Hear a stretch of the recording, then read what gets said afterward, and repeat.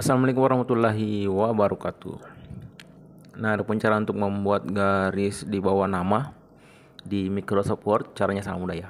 Nah, biasanya teman-teman kita lihat pada sebuah tempat untuk tanda tangan atau tempat kita untuk bertanda tangan, biasanya di situ ada nama, ada juga berupa nomor ya. Nah, di tengah-tengahnya itu antara nama dan nomor tersebut biasanya ada garis bawahnya. Nah, untuk membuat garis di bawah nama di Microsoft Word itu kita bisa menggunakan dua cara, teman-teman. Nah, cara pertama itu kita bisa menggunakan fitur underline ya.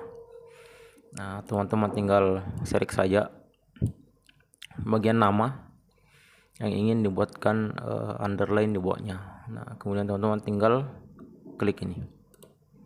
Nah, seketika akan muncul ya. Nah, garis ini melengket dengan tulisan ya, atau dengan nama yang ada di atasnya. Nah, jika garis ini ingin teman-teman sampai ke sini akhir nomor, teman-teman bisa menambahkan spasi ya di akhir tulisan ini, seperti ini teman-teman.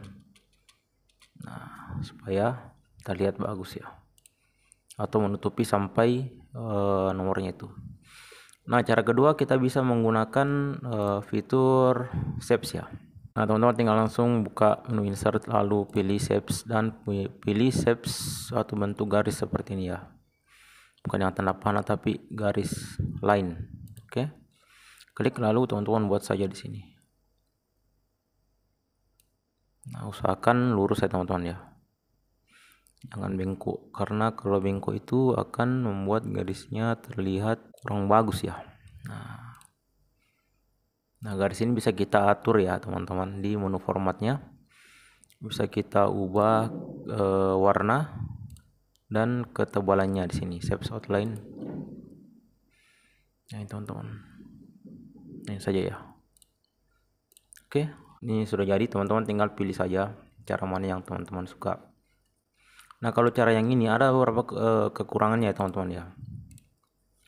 Kekurangannya yaitu kalau huruf P, Q, dan Y, huruf kecil P, Q, dan Y, garisnya itu akan menyatu dengan hurufnya teman-teman, seperti ini ya. Nah, sini.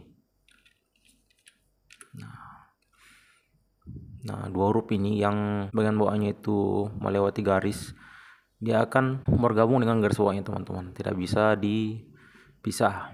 Nah, sedangkan ini kita bisa dengan mudah untuk menggesernya ke bawah lagi ya, sampai akhir dari huruf P, Q, dan Y ini kelihatan seperti ini teman-teman. Nah, seperti itu ya. Saya perbesar supaya mudah dilihat. Nah, ini tersambung dengan garis, sedangkan ini tidak ya, dan bisa kita geser ke bawah seperti itu. Oke, mudah sekali ya. Nah, itulah cara untuk membuat garis di bawah nama di Microsoft Word. Semoga tutorial ini dapat bermanfaat untuk teman-teman semua, dan sampai ketemu pada video selanjutnya.